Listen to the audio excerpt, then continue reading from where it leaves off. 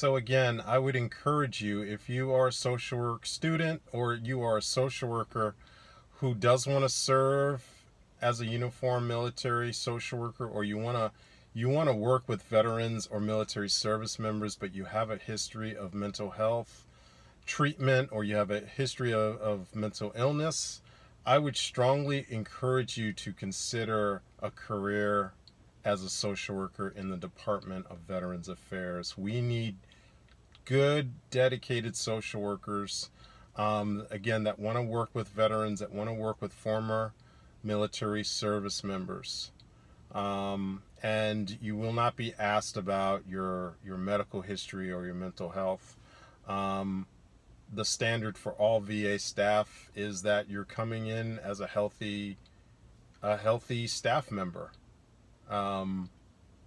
So you won't be barred from serving as a social worker in the Department of Veterans Affairs if you have a history of major depression or bipolar, anything like that. Of course, you do have to be healthy enough to come to work, but aside from that, again, I would strongly encourage anybody who has a history of mental health treatment, who is either a social worker or is studying to become a social worker, and you want to work with military service members, please consider a career in the Department of Veterans Affairs. We need good social workers. And we need social workers that also have a lived experience.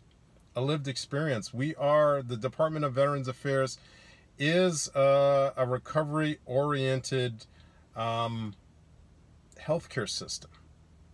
And, we've been on this journey of system transformation from a traditional medical system to a person-centered, recovery-oriented, whole health-based system of care.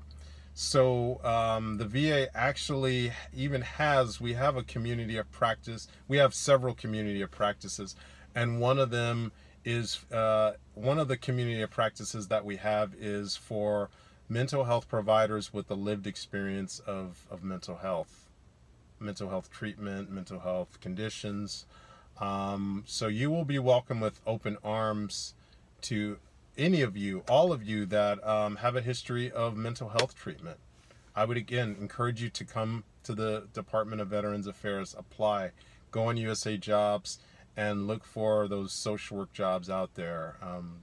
The Department of Veterans Affairs needs, again, good, passionate, dedicated social workers. Whether you have a lived experience of mental health or not, the Department of Veterans Affairs is always in need of good social workers. So we'll end on that upbeat note. But I want to thank all of you for watching this video. To all the social workers and other licensed mental health professionals, thank you for the work that you do every day, for your clients, for your agency, and for the profession.